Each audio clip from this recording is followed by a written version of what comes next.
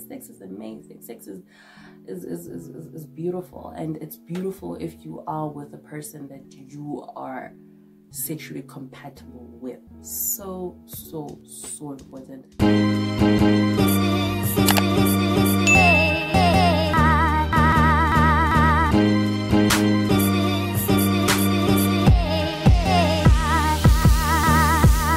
Oh hey love, welcome back to my channel. I am tlof, and you are tuned into Diary of a Dark Skinned Girl.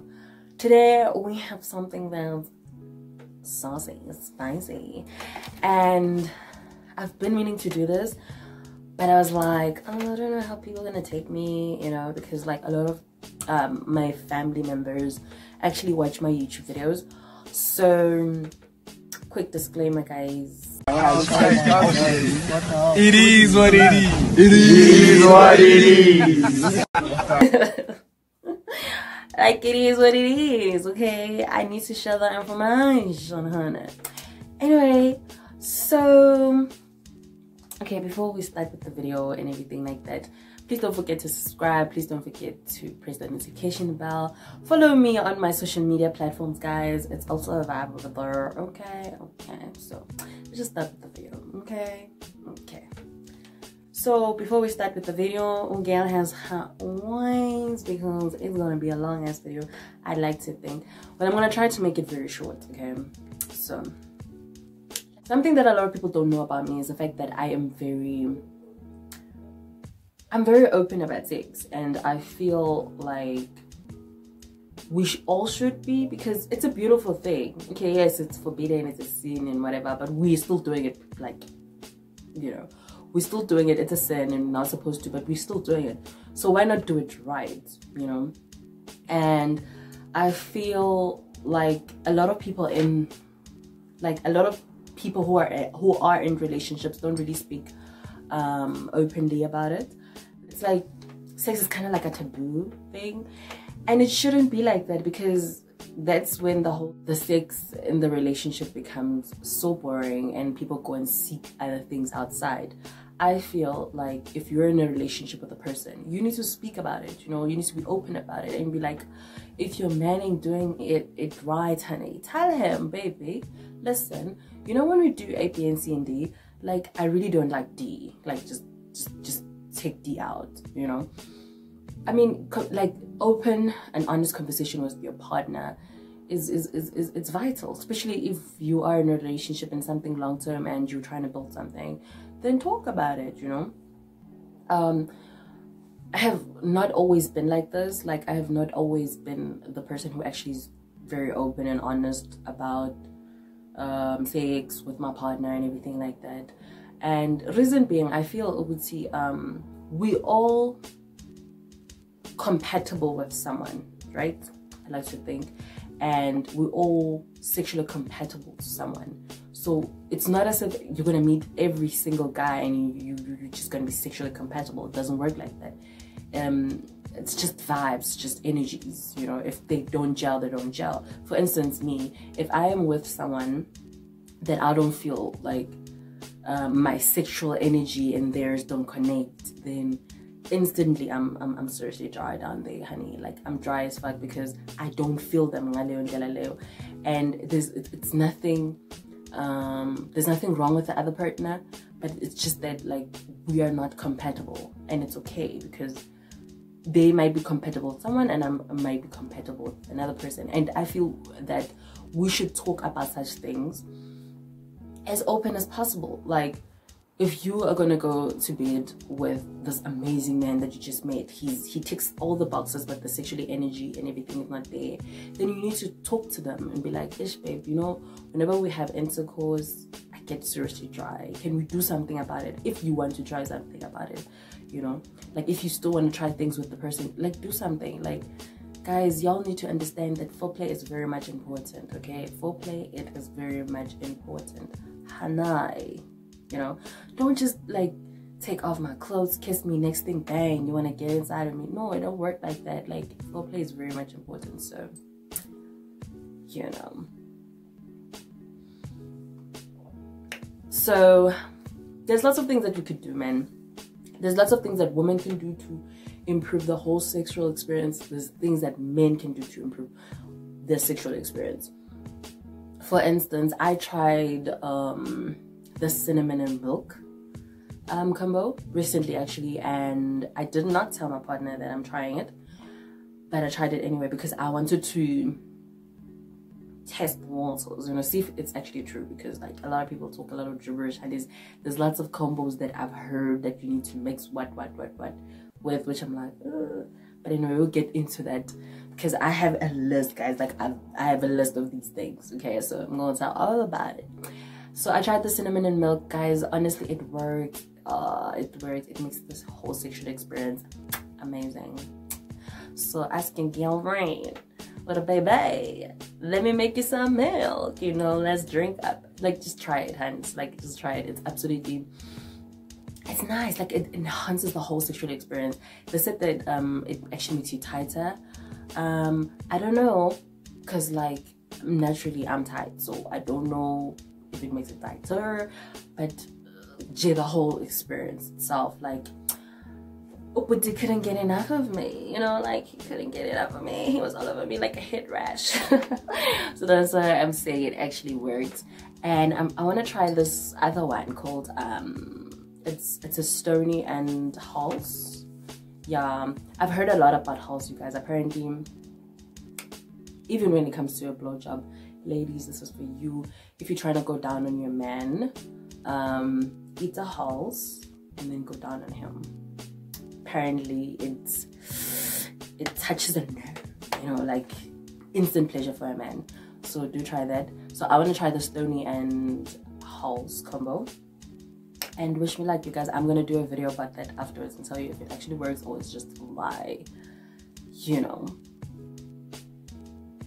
Something else that I want to talk about, this goes out to the men. I feel our brothers need to try hard, guys. When it comes to sex, sex is not black and white anymore. There's new things that needs to be tried. Like, we're not doing the sex that our parents did 100 years ago or 50 years ago. We need to try and be innovative and try something new, you know, because we can't always be doing a missionary, guys. Come on, be spontaneous, try something new, you know. And okay, there's this question that a lot of guys like to ask: does size matter? Size does not matter. All that matters is how you use your tool. Okay, there's some things that your tool cannot do, but you try to do it because you think that's how it should be. I'm sure you're like, what are you saying? What I'm saying is, for instance, let me just give you an example. If you are not well endowed, like if you're not well, like if you're not huge down there, I would not suggest doing a doggy style, because if your woman is voluptuous, honey, there ain't no way you're gonna hit the G-spot, period. Okay, so try something else. Try something that will accommodate you down there. And if you are well endowed, guys, like there is people who are huge down there but they cannot use it, or if it's not that, then they instantly hurt their partner. Listen to your partner. It's number one, very important. If you're huge down there, listen to your partner. It's very important, because like if she's telling you that you're hurting her, then try something else. Try something else. And if you are huge down there, guys, lube has to be your best friend. Please, lube has to be your best friend. Not Mari, not saliva, guys. Come on now, buy those flavored ones that smell good, you know. Like, come on, guys. Let's just be about the new millennium, you know. Let's live and let live, and make sure that we have amazing intercourse while we're at it, guys. Sex is amazing. Sex is beautiful, and it's beautiful if you are with a person that you are sexually compatible with. So important. That's why I don't understand how people can sleep with 10 people at the same time. Like, how, you know? No. Anyway, I've preached. I think I've preached. I want to give you 10 aphrodisiac foods, guys.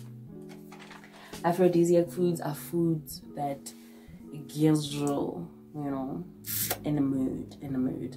So it goes for guys and girls, but I'll just let you know which food works for who. The first one is almonds. Almonds are absolutely amazing for guys because it boosts the libido. I remember growing up, they used to say that, like, eating peanuts, like, you know, peanuts, it's actually good for your libido and sperm counts. Sorry, like, it's eating peanuts is actually good for your libido and sperm counts. So almonds, peanuts, take your pick, baby. Second, chocolate. Imagine that, guys. I don't like chocolate, but apparently chocolate hits the center of sexual pleasure. Okay. It says chocolate hits the center of sexual pleasure as it increases the brain's level of serotonin. I don't know what the fuck that is, but apparently chocolate helps. Like, I don't like chocolate, and I'm not gonna start eating chocolate for nobody. So if my partner wants me to eat chocolate just to Andes, I think no, Andes, count me out, mark me absent. Wine, guys. Number 3 is wine. Apparently wine helps in stimulating the blood flow towards the brain, and it adds like an aphrodisiac and whatever. I've heard a lot. There's this saying that guys like to say, oh, I heard that wine gets you all, you know, in a mood. I think it's true, guys. Wine does the trick. Wine does the trick. So yeah. And apple, apparently, okay, this one is weird, but apparently apple is known to produce sexual drive. It contains plorizin, which is similar to the female sex hormone, essential that plays a major role in sexual arousal. Get yourself an apple, honey. An apple a day keeps the doctor away. Get yourself an apple, baby. Bye. And another one which I'm kind of shocked about is banana, guys. Banana contains bromelain, an enzyme which triggers testosterone production. So boys, get yourself a pomegranate seed, get yourself banana, get yourself almonds. Yeah? I said it's almond. Yeah, almonds and peanuts. All the babes. And another one is actually honey. It enhances testosterone production in men. Like, you see, there's different things that you can eat as men to basically boost your libido, baby. Your testosterone, your what's the other word? Sperm count. Don't be out here like, it doesn't want to work. Ugh, boys are so annoying and lazy. Like, I don't want to work. You know, I've been using it for 100 years. Like, especially guys who are quite older. Say you're dating an older guy and they've been doing the same shit like 100 times and they think it works, but it doesn't work. That's why they've been single. Hey, get yourself some almonds, get yourself some banana, get yourself a honey, make a shake or something, do something, you know. Me, I'm like, I've been using it. It doesn't work. That's why you know you're on your own. And besides, women are such sweethearts. We don't tell you guys the truth. Sadly. Okay, just try something new, like spice things up, man. Come on now. I'm gonna give you the homemade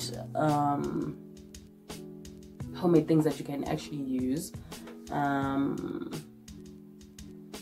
Okay, I did tell you about cinnamon and milk, right? These are for my ladies. Cinnamon and milk, please try it, guys. I tried it and it works. Okay, it works. Stony and hulls, I'm gonna try that and then I'm gonna tell you all about it later. And hulls for also, like, do try hulls just for a BJ. Those black hulls, guys, black hulls, very important. Okay, not just any hulls, the black ones. Rice water, believe it or not, like somebody told me about this. I'm like, oh, rice water, a whole fucking rice water. I'm not gonna try that one. I'm not that desperate. Alright. We'll stick to the nice things. Apple, cinnamon and milk. stony and hulls. I'll stick to that. Okay, for the ladies, okay, this is not just for the ladies, for guys as well, but I'll start with my ladies. Hygiene is vital, very, very important. You don't go to an AP with your nigga without bathing. Gears, babes. Take your face cloth, take your soap, bathe the everything. Make sure once you bathe everything, and your coochie. Please, you know what? Please, guys, please stay away from those products that are for coochies and everything like that. Those things mess up with your pH. That's why you're losing all those nails after some time if you don't use it, because it messes up your pH. Like, I've stopped using it and it has worked amazingly for me. Another thing that I've stopped doing was I stopped wearing underwear, you know, because like if you're wearing underwear, guys, know everything is compressed, and then your coochie feels the heat, and you know that's why whenever you take off your underwear you get that. Yeah, that's because it's compressed heat. So I stopped wearing underwear. I stopped using those products, and it worked for me, you know. But as funny song, because some people are uncomfortable without wearing underwear, I'm very much comfortable without wearing underwear. I only wear underwear when I'm on my periods. Okay. Some things that can enhance and make your coochie smell amazing are the following. Plain yogurt should be your best friend, baby. Like, it should be your best friend. If you like muesli like me, get your muesli with plain yogurt. Or honey. Wait. Pineapple, baby. Pineapple. Like, eat your pineapple. Like, it's your guys, especially if you're going to an AP. Your coochie's gonna thank you. You're gonna smell amazing, you know. Cranberry juice should be your best friend. And olives. I hate olives, but apparently they're good for the woohoo. So do try those things if you're a lady. If you're a gent, okay, in the type like, because that shave. It's very important to bath. It's very important to shave, especially down there. If you want a woman to go down on you, make sure it's clean and shaven, like it's clean and shaven. And yeah, I've spoke my gospel, guys. I'm really not a doctor or whatever, but these are the things that I've read about, I asked about, and these are some of the things that I actually tried, and it actually works. So yeah, do comment down below if you've tried any of those, or if you have your own remedies which we could try. You know, I'm open to trying new things. Yeah, man, thank you so much for watching. It has been absolutely amazing to make you this video. See you next time. Bye.